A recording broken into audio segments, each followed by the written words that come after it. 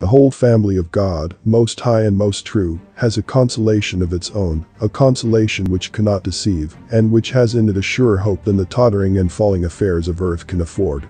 They will not refuse the discipline of this temporal life, in which they are schooled for life eternal, nor will they lament their experience of it, for the good things of earth they use as pilgrims who are not detained by them, and its ills either prove or improve them.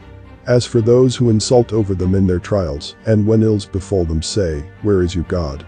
we may ask them where their gods are when they suffer the very calamities for the sake of avoiding which they worship their gods, or maintain they ought to be worshipped, for the family of Christ is furnished with its reply.